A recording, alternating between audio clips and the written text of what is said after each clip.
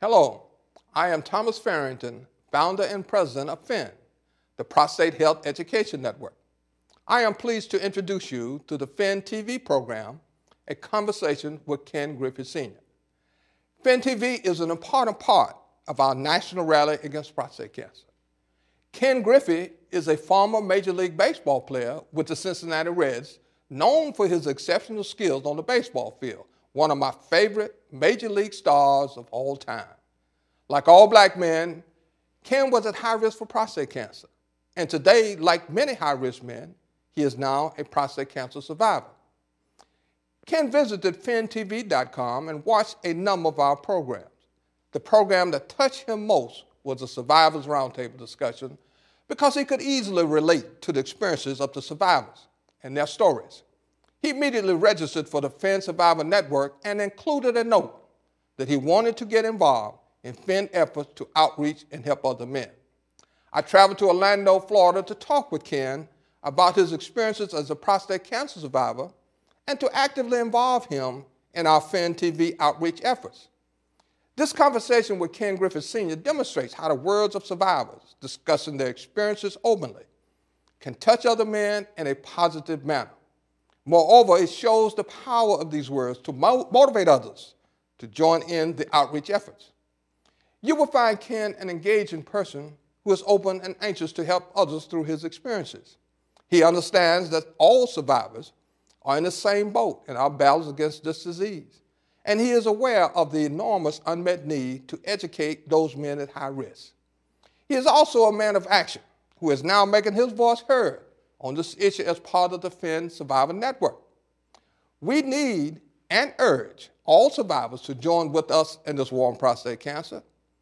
FIN's education and awareness outreach success is attributable to commitments of men with a wide variety of backgrounds and experiences at all socioeconomic levels. Working together, we can save lives, improve the quality of lives, and impact on public policies.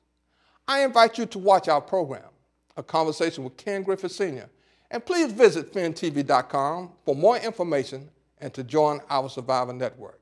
Thank you. Hello, everyone.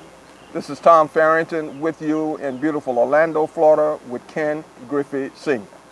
Ken Griffey, as many of you very well know, is a baseball star with the Big Red Machine of the 80s. And now Ken Griffey Sr.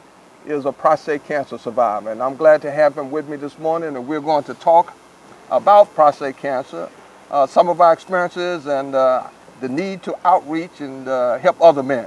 Well, that's most important, is to help other folks. I think that what I'm finding out as I go through these different situations that I've been going through, that a lot of people don't talk about it.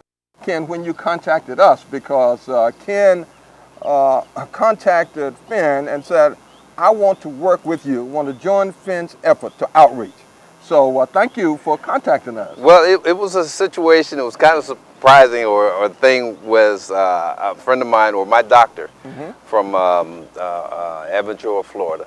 He said there's a website I want you to go on and look at. So, and I was going through a lot of stuff by myself, you know, and the biggest thing is just, you know, when you have to do this by yourself, you want to talk to other people. Now, the only other person I talked to about it is actually my wife. Yes, And it was kind of difficult to do that because I don't know if she understood a lot of the things that I was going through. Absolutely. And she has to go through the same things, but at the same time, she's looking at it a different perspective as I was. So I wanted to find out more information. He told me to go on the website, FIN.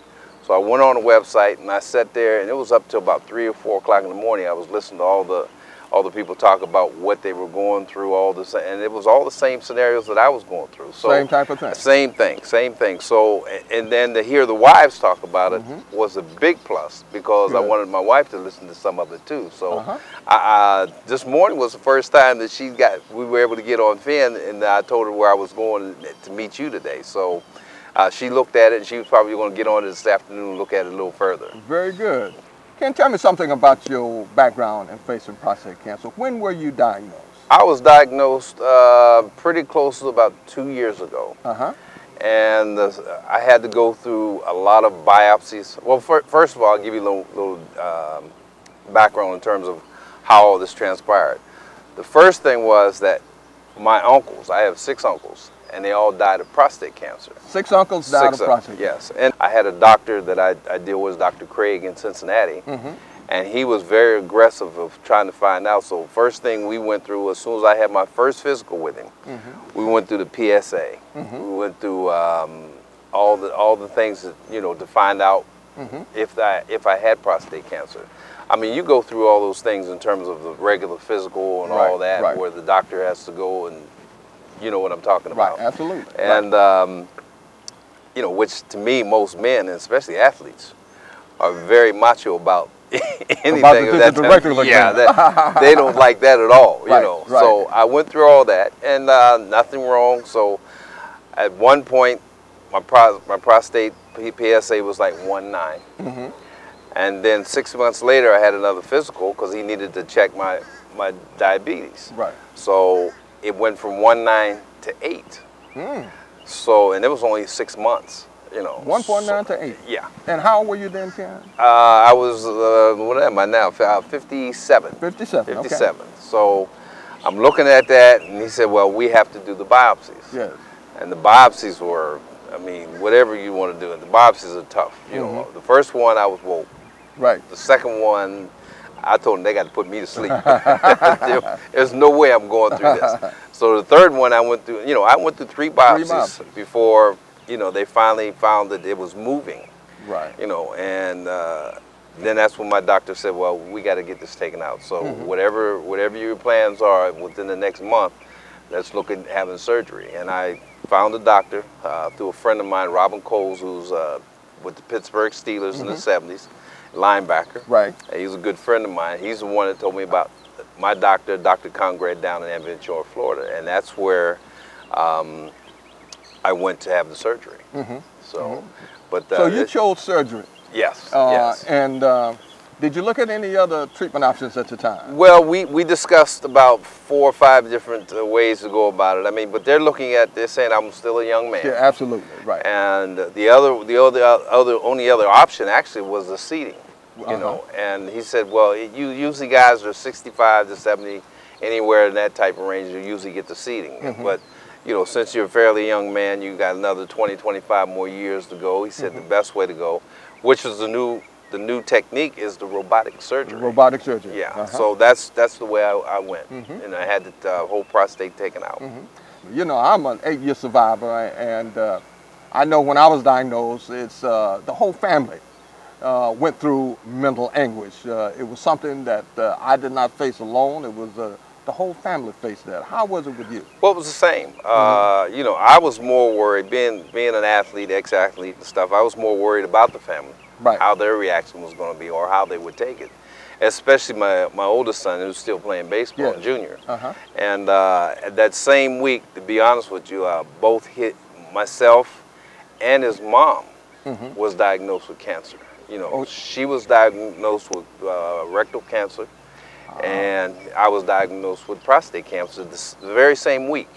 And he's trying, you know, this was in July, and he's trying to play ball, and I knew that scenario would be kind of tough on him. Absolutely. So I told him to make sure, talk to his mom, see what, you know, how she's doing, and then I said, well, don't worry about me, because from what I understand, this is the most important thing that we're going to ever talk about, is that we caught it early enough. So there's no problem in terms of getting work done, or getting surgery or whatever I have to have done in order for me to survive. One of the things that I know as a survivor, you have to look for ways to gain strength. You face challenges of different types. Now, as a baseball player, that the challenge of being a professional athlete, not the challenge, but overcoming the obstacle and being a successful athlete, did that help you face prostate cancer? It did. It helped me being a successful athlete. But I think the major thing was the family support. Gotcha. My wife, this is my second wife. Her name is Valerie. All right. And she has been very, very helpful in a whole lot of things. I mean, she was looking up all kinds of stuff on the internet, helped me out. But you know, it's basically when you have that kind of support of your family. My youngest son was there the whole time. When I went through the surgery and everything, he was there. I have a younger friend that's actually, I call him, he's my adopted son. His name is Derek Hutton, who kind of runs my foundation for me. Derek came down, he was there. So everyone was there.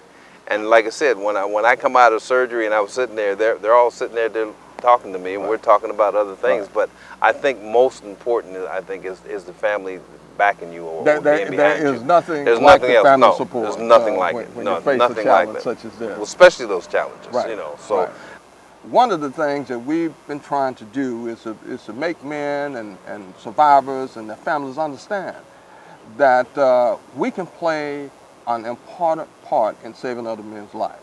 And we have an expertise. It's something that we didn't ask to gain, but going through facing cancer, selecting the treatment, provides us with an expertise that can help other men. And I was so pleased to hear from you. Tell me what prompted that. Well, what prompted it, you know, like I said, was that I had my doctor in Aventura, Florida, told me to go online and look at this website. And when I did that, I was looking at the website and I went through the different, you know, the government scenario where you have government people behind the organization. Then I started looking at a little further down in the website, and I seen where it said cancer survivors kind of testimonials. So I looked at those, and there was about, I'd say there was about nine guys on that thing, and I listened to all of them. You know, and that's what, you know, made me, you know, contact you and talk to you. But, you know, getting further into it, I had a friend of mine who was, like I said, Derek Hutton, who's my director, got me involved with, as we say, it's the National Prostate Cancer Coalition up in D.C. And I think you know a little bit about them. I know about the NPCC. And they actually used me as an honorary chairperson to contact or to outreach a lot of people in terms of getting them understand what prostate cancer is all about. So we were going through all these changes, and that's how I really got to understand what you guys are going through. But I'll give you another example. We went through Hootie and the Blowfish golf tournament last week, and they have the van there, prostate cancer screening. And what I looked at was there was about 150, almost 200 people there going through the cancer screening process through the van, but not one black. Not a single black. Not one black. And that kind of hurt me a little bit. And I was glad that you had contacted me so we could talk about this, you know, because I mean, I see the problems we go through in terms of you and I talked about it before in terms of the grassroots, which we're going through that as major league players in terms of trying to get the young blacks to play baseball. Because, you know, it's the same scenario. They have no place to play. And the blacks have no place really to understand where to go to get screening or other tested for prostate, you know, the PSAs. Plus the biggest thing is that a lot of them don't have insurance. And those are things that I know for a fact that the challenge you're going through. Those are real obstacles. And it is not fun because, you know, you sit there and you say, well, why can't they? But it's not as easy as it seems. And a friend of mine, the National Prostate Cancer Coalition, his name is Jamie Beard, I think you know Jamie, is going to the south side of Chicago this next week. And he wanted me to be there, but the problem is I still work, so I wasn't able to do that. But this whole thing, I think, more important than anything is the fact that just getting the word out, making sure that they understand that you have, you know, in order to defeat this epidemic, you have to get it early. And I think that's the most important thing. Early detection is the key.